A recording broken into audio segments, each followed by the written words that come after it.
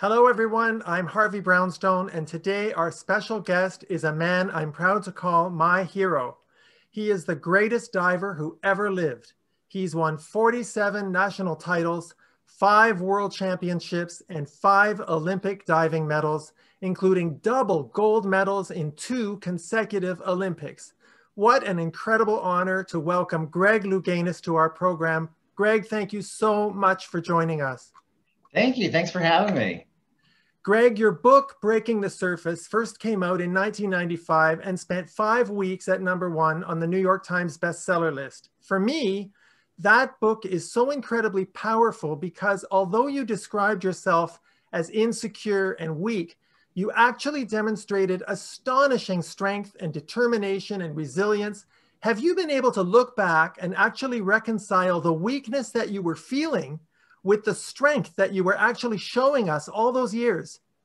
Yeah, I mean, that really happened on book tour when Eric Marcus, my co-author, and I went on book tour.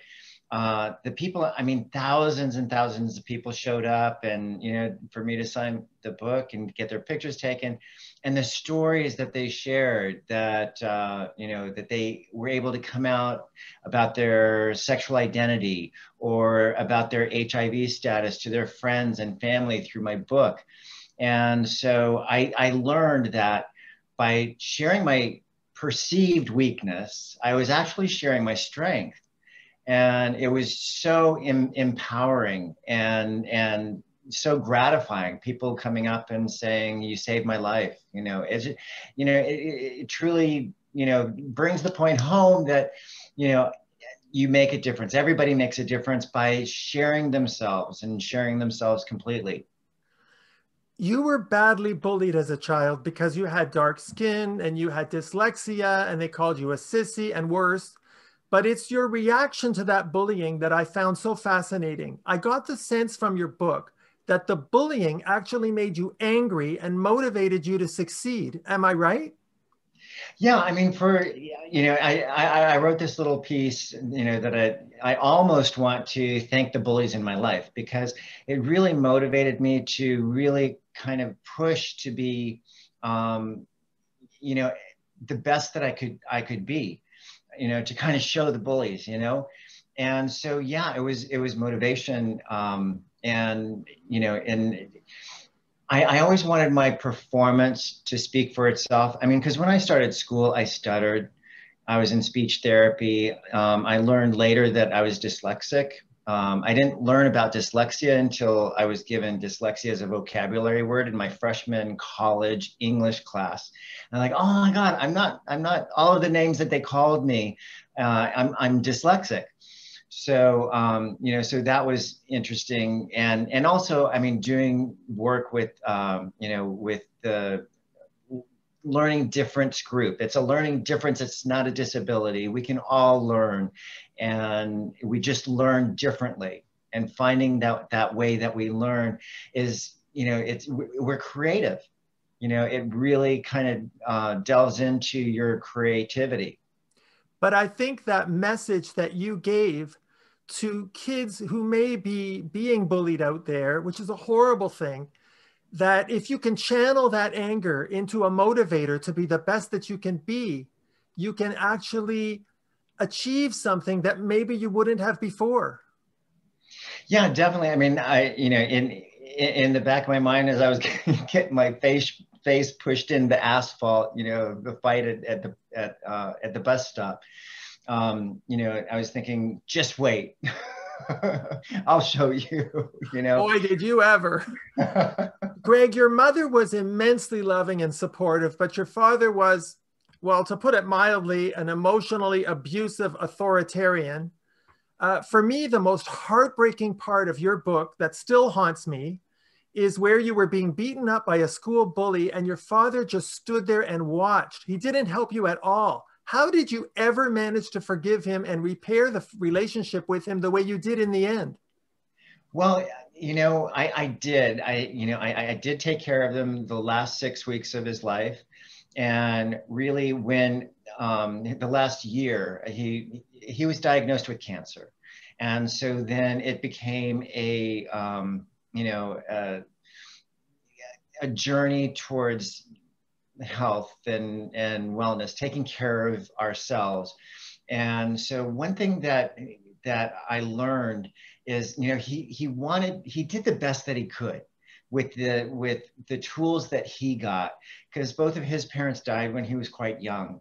And so he didn't have a role model as far as what a father meant.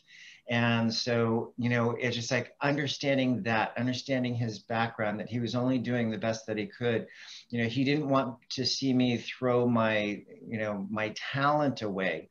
And so, we had some struggles, and he addressed that, in that last year when we had conversations. We talked about how we honor not so much the quantity of life, but the quality of life. And so that was kind of our journey together, and journey of healing, and being able to talk about these things that happened. And truly, I mean, he was doing the best that he can with the information that he had. And he did it in such a way that, he knew that that's the only way that he knew. Now, before we leave the issue of parenting, there's an important message in your book about parenting talented kids. Your father only really took an interest in you when he saw that you were a talented diver, and then he became driven to make you win at all costs. You actually say in your book that winning was your way of trying to make your father love you. What do you say to all those stage mothers and fathers out there who are pushing their kids too hard to make them win?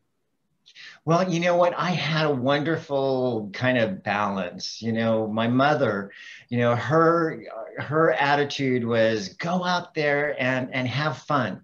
I mean, because when I was doing dance and acrobatics, I had a partner, and my partner, Eleanor Smith, her mother was a bit more of the, stage mom, pinch your cheeks, bite your lips, before you remember this transition, and my mom was just there, and she just said, you know what, have fun, keep smiling, have fun, you'll do great. And so, it was great. I mean, I learned so much from my mom.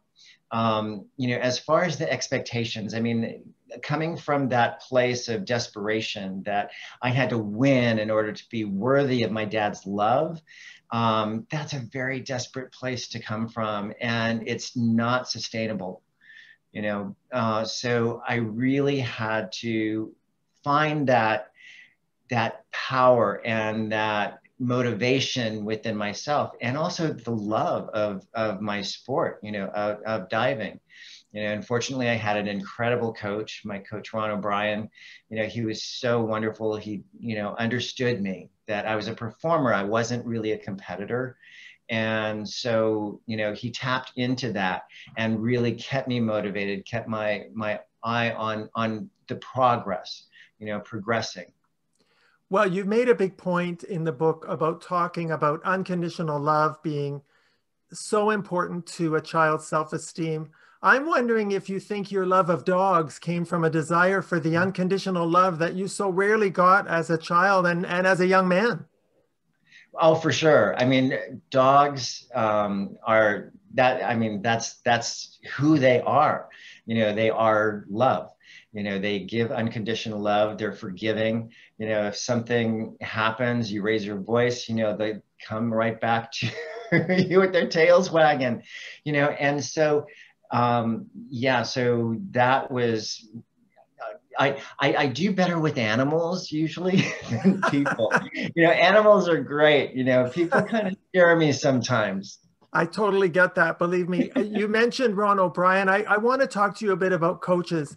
Obviously, a good coach needs the necessary technical knowledge, but you wrote about two coaches you had, John Anders and Ron O'Brien, who made you feel good about yourself. Do you think that's the most important quality of a good coach, that they make you feel good about yourself? I think it's how the coaching is done. And that is, one thing that I learned from John Anders, one of my first coach, he gave me the inspiration. He said, diving should be like poetry. And so I tapped into that awareness, because I was a dancer first. And so I understand dance and the aesthetics and movement and all that. So then for it to be translated into my movement, translated into poetry, I got that. I understood that.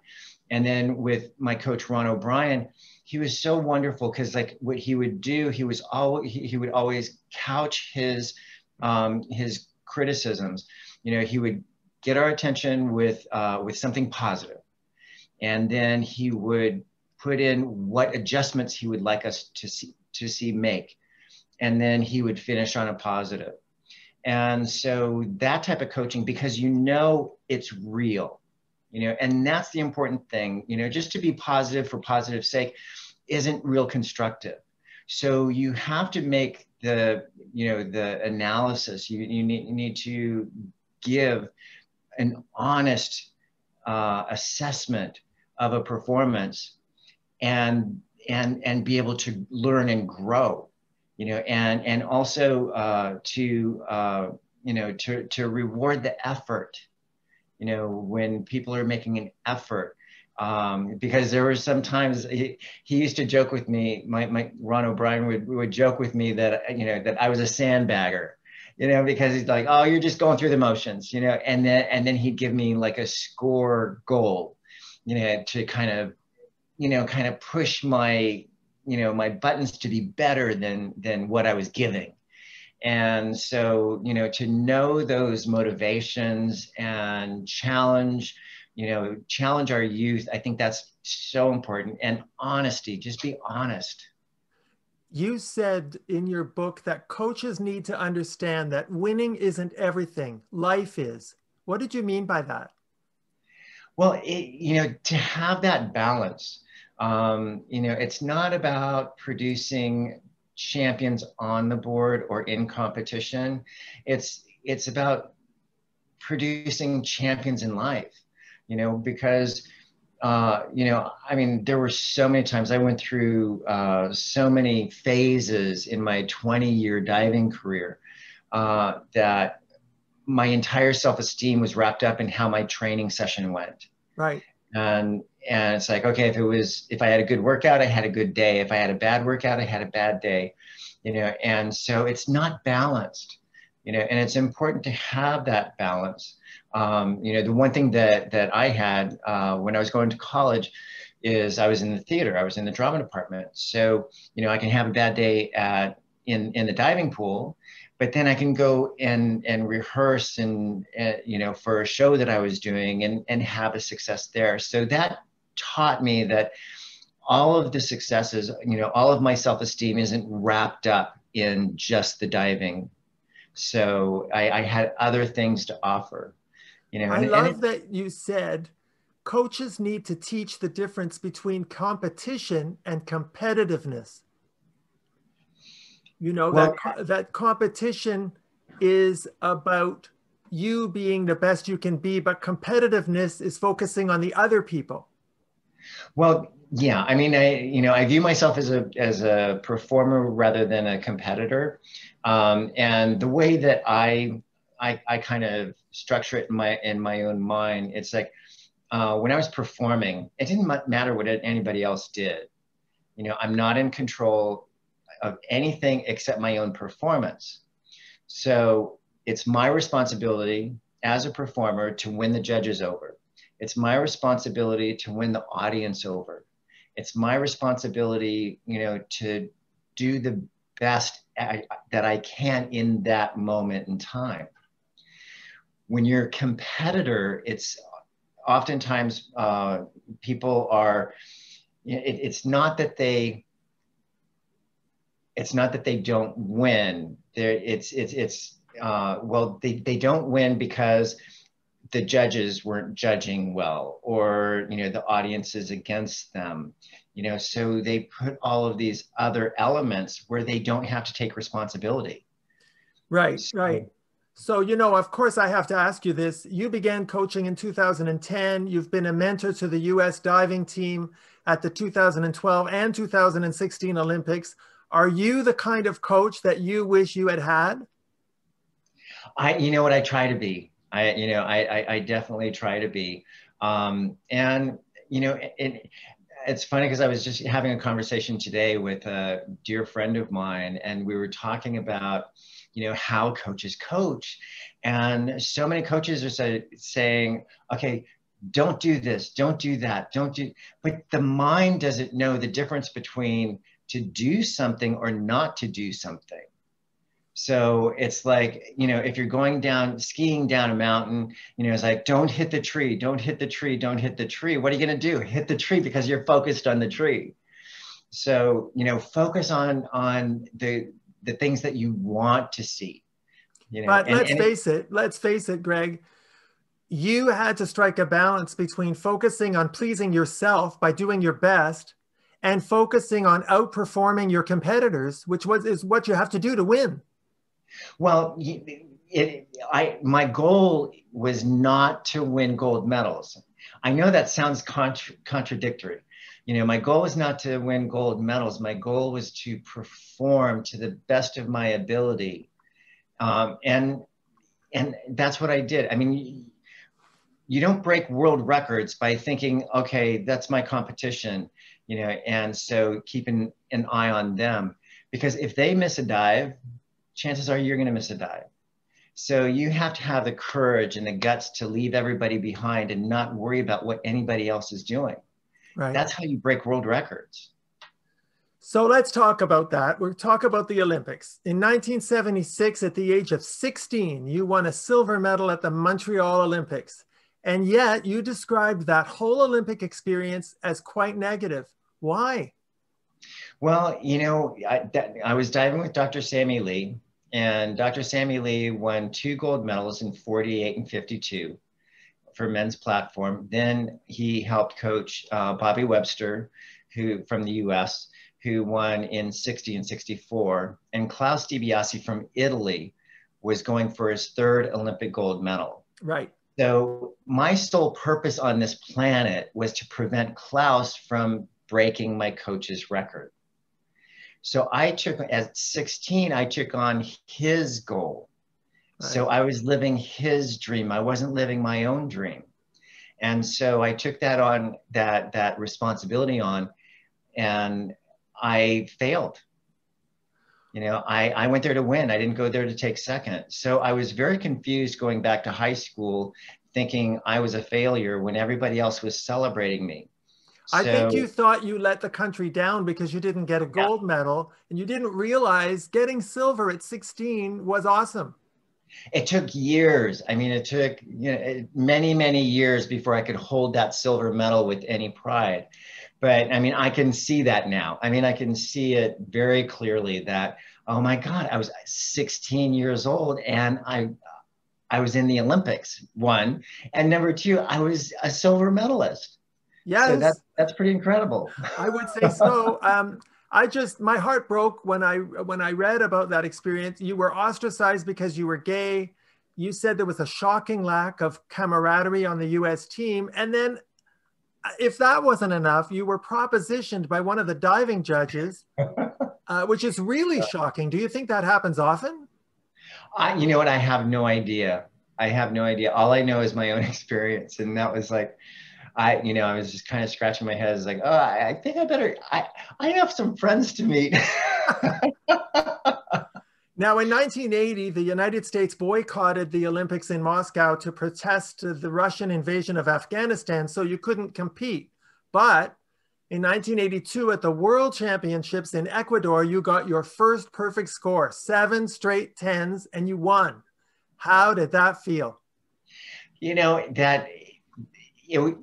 It's funny because like in 1982, I had already been to the World Championships. I had already won a World Championships and Pan American Games and all this other stuff. And so that was the first major competition after the 1980 boycott. And I remember Alexander Portnoy was introduced. We go reverse order of finish, and this is for the 3-meter springboard. We go reverse order of finish. So I was the last diver. I won the prelims. And so Alexander Portnoy was introduced as Olympic gold medalist 1980. And then they said, Greg Louganis, Olympic silver medalist 1976. And I was thinking, oh my God, I looked over at Alexander, it's like thinking in my head, it's like, you won the gold because I wasn't there. And so, I kind of had something to prove to myself, and the world. And so, I was going through the competition and it came down to the last dive. And I looked at the scoreboard just to make sure that the dive number was right. And I saw my score was flashing, which meant that I had already won. I didn't have to do that dive. And so I was like, okay, don't get distracted, focus on the dive. And I focused on the dive, hit the dive. And I think it's still the greatest margin to win a world championships. So, I mean, that was, and that was, that's what I want, that's what my goal was to make a point, and I was able to do that. And that's when I felt like I really arrived, where I belonged on the world stage in this sport. Well, if that wasn't enough, you went on to win 2 gold medals at the 1984 Olympics in Los Angeles. I think everybody wants to know, what does it feel like to stand there at the podium during the awards ceremony and have gold medals placed around your neck with the national anthem playing? What's going through your head at that moment? Well, it's funny because, like, if you look at the award ceremonies for the men's 3-meter springboard and then the 10-meter platform, you could tell the difference. Because when I won the 3-meter springboard, my mind was going to the 10-meter platform. It was like getting ready for the next event, right? Because I wasn't done. And so, I was pretty reserved, but my mindset was, okay, next event.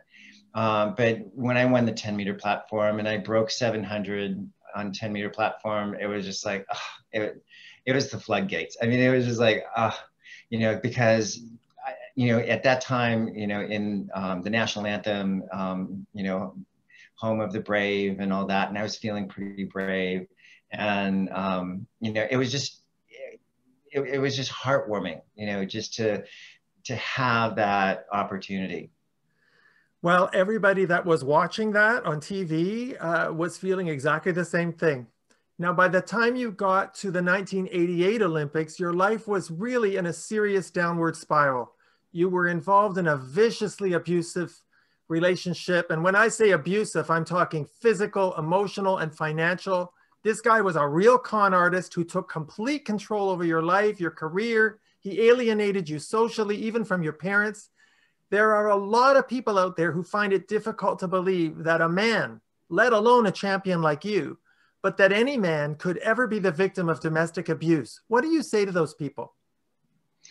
It's so important, it's self-esteem and self-love. I mean, I take responsibility, for that now. I see what my part in it was, but it took a lot of courage. And fortunately, I was surrounded by some really incredible people to support.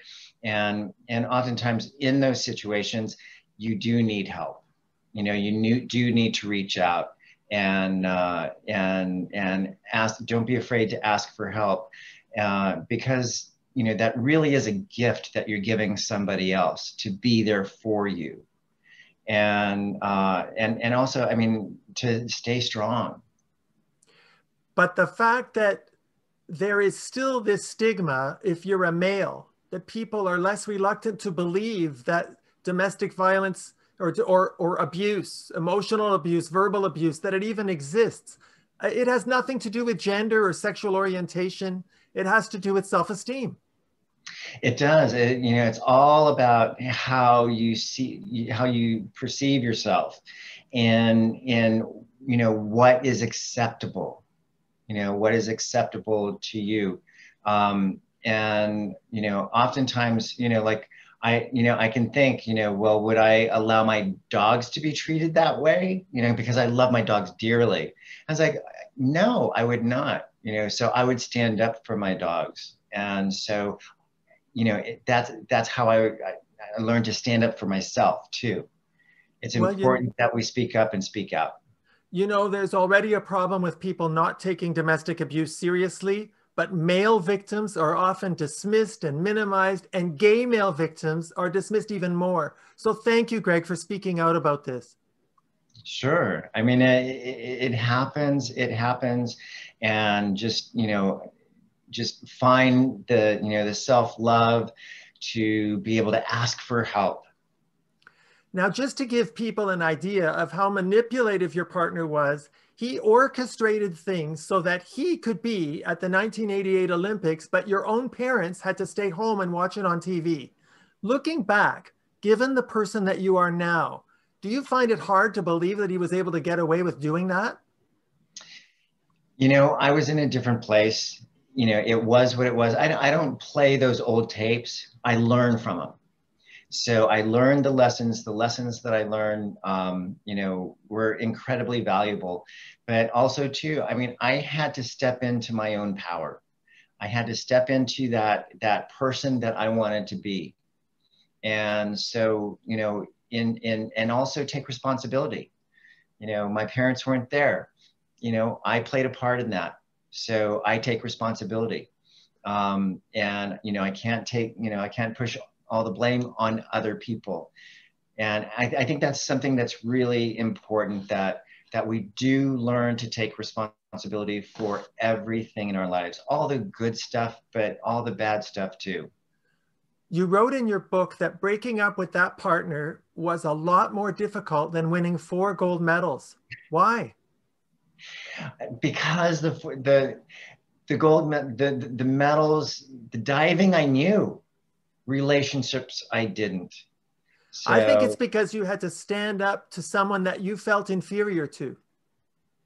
well, sure. I mean, that's how that happens. The dynamics of somebody, kind of taking charge, or you allowing them to take charge of your life and constructing it and controlling it.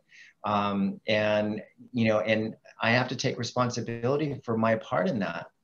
And also, oftentimes, it's really empathetic people who get involved with these types of individuals, and trying to make it work and all that, when really they need to look at themselves, and say, what, I'm better than this. I can stand on my own 2 feet, and also challenge yourself to stand on your own 2 feet, and and be the person that you want to be. Now, moving on to the 1988 Olympics, by now your partner had AIDS, you discovered you were HIV positive, you were not publicly out as a gay man or as HIV positive, you were taking powerful medication every 4 hours, night and day, you're training for the Olympics. Can you see why I say that although you saw yourself as emotionally weak and insecure, you had incredible determination and focus to be the top diver in the world? It's jaw-dropping. Like I said, I mean, that is what I was groomed for. That's what I was trained for, from early childhood. Starting in acrobatics and dance, and then evolving into gymnastics, and then evolving into diving. It was all related. And so that's what I knew. That's what I was comfortable with. And, a lot of the other stuff, the social skills, I had to build my confidence in those areas, and challenge myself to step outside of myself, outside of my comfort zone, to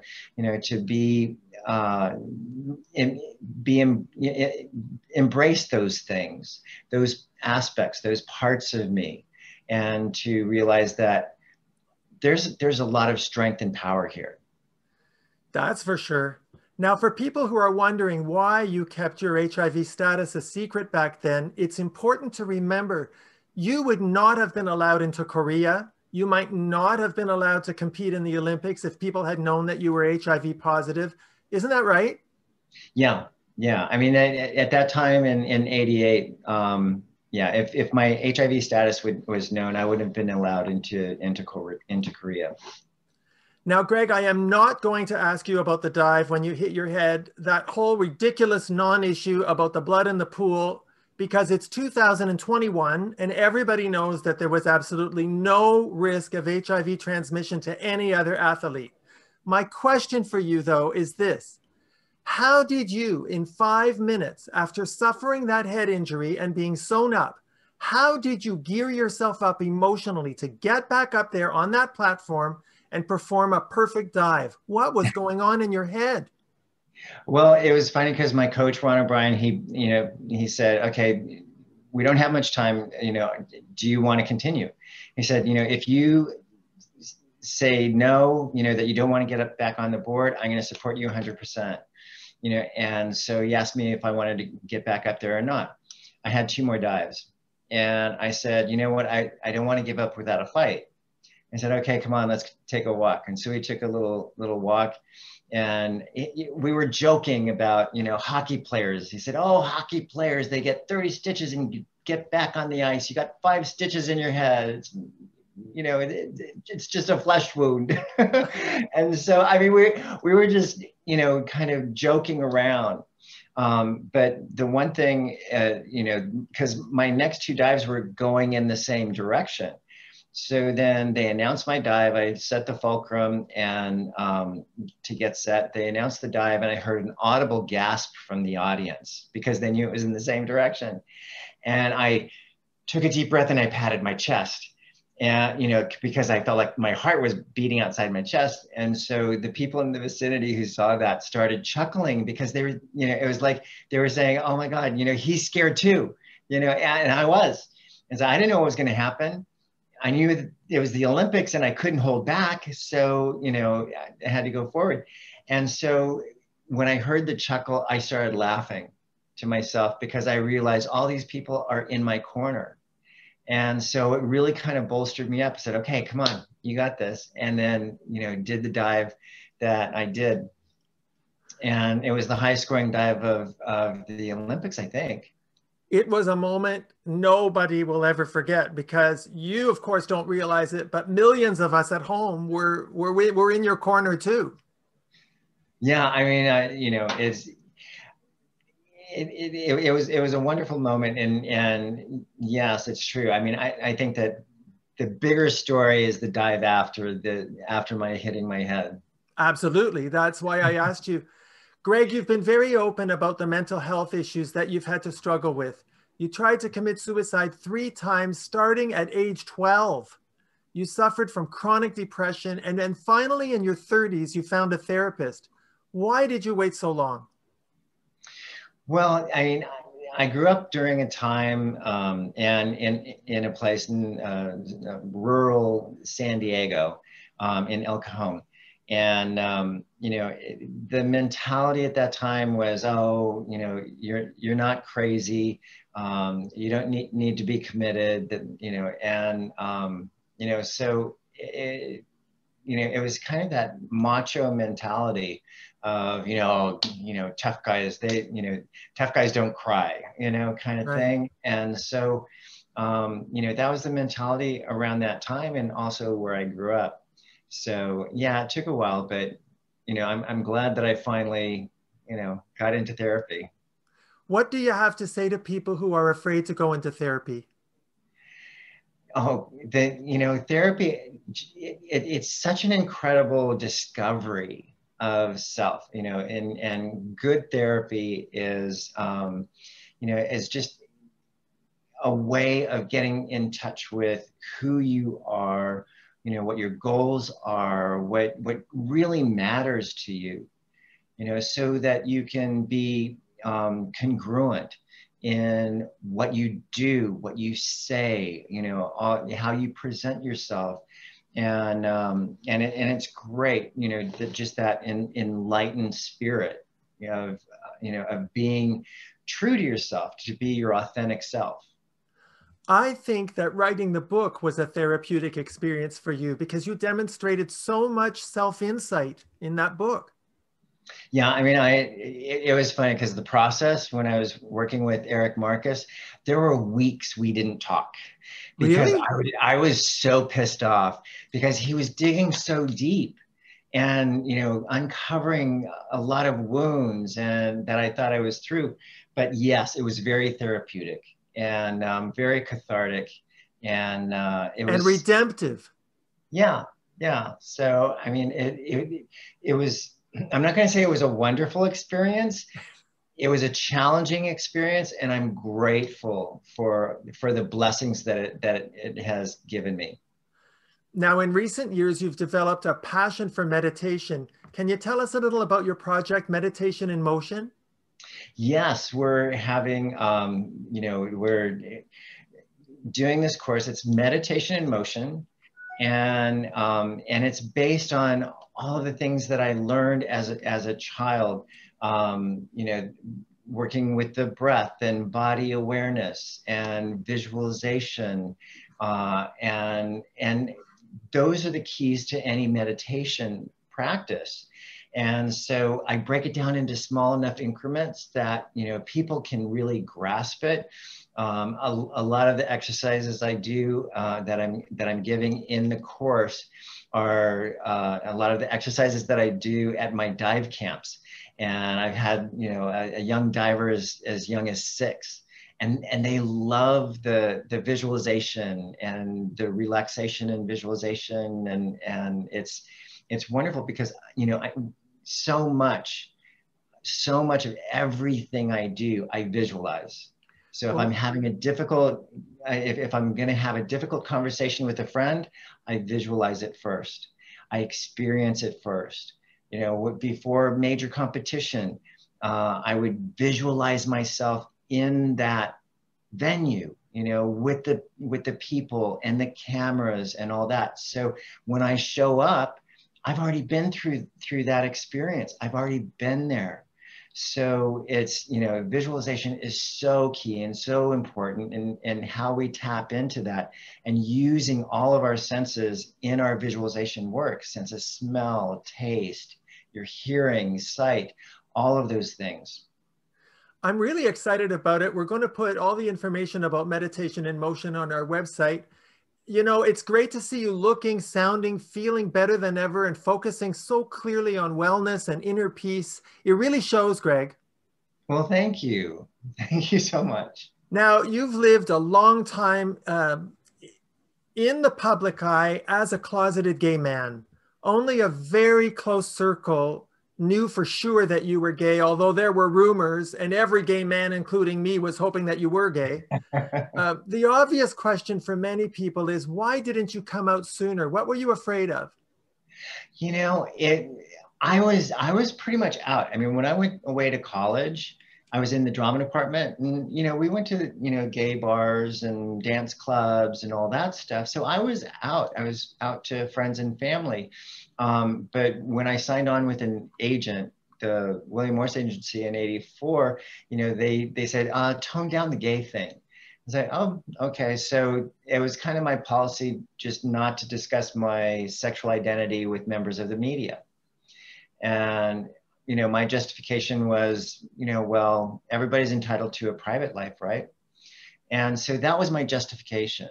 But I mean, I see, and also I was out to, you know, to friends and family. I mean, even in the diving world, you know, that was a whole issue, you know, because the diving team is very small. And when we travel abroad, you know, it's like, you know, they would have a meeting without me and say, you know, figure out who's going to room with the fag. And so, you know, that was going on. So, you know, coming out is a process, and you know, doing it for, you know, for the right reasons, in the right time, and also your own comfort level where you are personally, you know. So I don't believe in outing, and I believe everybody's on their own journey.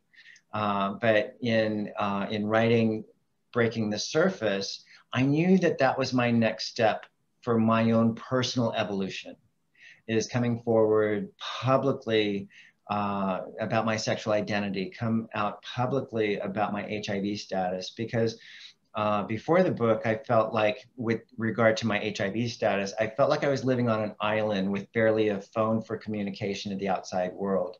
So, because secrets isolate you. you know, they keep you kind of boxed in. And so that was just the next step on my journey. And I'm grateful that I took it. Well, here's the thing that amazes me. I actually had to read about this twice in your book. While you were still not publicly out in 1993, you had the guts to play the role of an out gay man dying of AIDS in an off-Broadway play in New York called Jeffrey. It seems so counterintuitive to me that a closeted gay man trying to hide his sexual orientation and his HIV status would take such a role. What made you do it? You know, it was really about facing my own fears. I mean, during that time, I mean, that was my fear of, you know, dying of HIV/AIDS, you know, and so I was able to live out my fantasies and also live out my greatest fear. I think it also, this is just my opinion, but you had to act like an out gay man with HIV on the stage every night before actually having to be that person. It gave you like a preparation. But everything is a preparation for what comes next, what comes next in your life. So it's, yeah, I mean, it was a great rehearsal. Yeah, it was. Now, you've said that when you finally did come out publicly in your book, it was actually anticlimactic. For the most part, the public, the media, everyone took the news pretty well. You saw how much support and compassion there was for you. Did it make you wish that you had come out sooner? No, I mean, because everybody's on their own path, their own journey. I mean, I was good with, with my friends and my family. They were concerned. But they also respected me. They respected that this is, the next step on my journey, and they respected that. So, yeah, so I don't have any regrets. I mean, because regrets are wasted energy. Right. And so, it is what it is. And I'm just grateful to be here where I am today. Do you think that openly gay athletes today have an easier time than what you went through? Because you opened a lot of doors. Definitely. Oh my God. It was, yeah, I mean, LGBTQIA, athletes have a much better time than I did. But, every generation has their own challenges. Every generation has their own challenges. So, you can't minimize any of that. Yeah, I mean, with Gus Kensworthy and Matthew Mitchum and Tom Daly, and, there's quite a few, out athletes now. And I think that's wonderful because now, young people have somebody to look to. Say, oh yeah, I can be like Michael Sams, or I can be like, whomever that may be. Greg, it's been recently announced that a movie about your life is in the works. What can you tell us about it? Well, yeah, it's basically going to be, based on Breaking the Surface. So it's a major biopic, and I'm really excited about it. I think that we have some, pretty incredible people that are, coming in to make this happen. So I'm really grateful. There was a TV movie about you back in 1997, and then there was an excellent documentary in 2014 called Back on Board. I love that this new movie is going to share your story with a whole new generation. Yeah, I mean, it was funny because, because Breaking the Surface was a TV movie, made for TV movie with Mario Lopez. And I joked with him, I should look so good. And we actually grew up in the same area. I went to the same talent contest that he did, but much earlier than he did. But it was interesting. And then Cheryl Furjanic, who produced and directed Back on Board, she reached out to me and said, I'm a documentary film director, and I did a informal poll, And she said, you know, if you're at that time before we started shooting back on board, she said, you know, kids under the age of 27 don't know who Greg Louganis is. And I want to change that. I was like, oh, okay. So then they moved in with me for like 3 years and saw me through all of these transitions. And so, you know, it was really wonderful and they did an incredible job. Oh, it was riveting. Now, you're a well-known activist. You were involved in the fight against AIDS long before you disclosed that you were HIV positive. You made a video for the opening ceremony of the 1994 Gay Games. You've worked with the Human Rights Campaign. You fought against the Don't Ask, Don't Tell policy. What's left for you to conquer? Are there any other mountains you want to climb? Who knows? I mean, you know, whatever comes up, you know, it's, you know, I mean, and all of those things aren't really anything that, you know, that I was looking to do. It was just about doing the right thing at the right time, you know, because like when I was one of the first people to reach out to Ryan White when he came out about his HIV status in 1986. I saw the People magazine article and I, you know, went to my, you know, my ex at that time, because he was managing me. Was he ever? Yeah, yeah. So I said I want to reach out to Jeannie White and invite Ryan to the nationals because our nationals were going to be in Indianapolis. You know, so I was able to share a lot with Ryan White. He became a dear friend of mine. I gave him a national medal, and then I had Pan Am's in Indianapolis, and he was there. And then after Pan Am's, I had made my professional dance debut in Indianapolis with Dance Kaleidoscope, and so he was there, and it just, that relationship grew. I mean, he was my inspiration. Okay, one last question.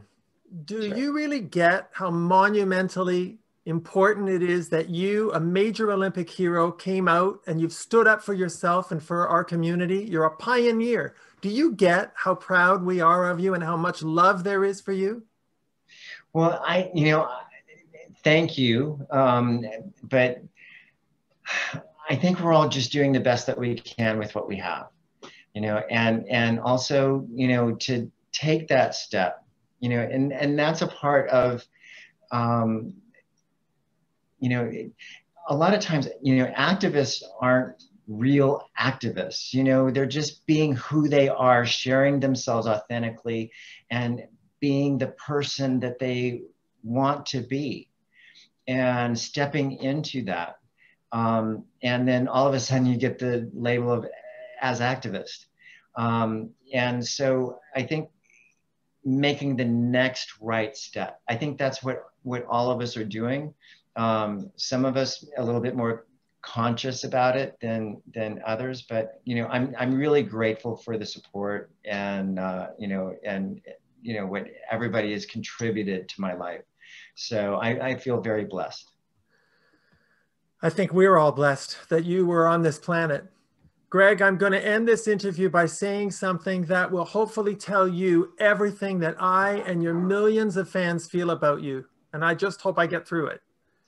If you believe within your heart, you'll know that no one can change the path that you must go.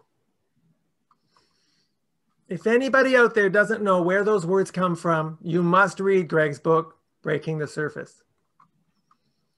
Greg, it has been truly a life-altering experience watching your career, your personal development with such pride, getting this chance to visit with you. You'll never know how much this has meant to me.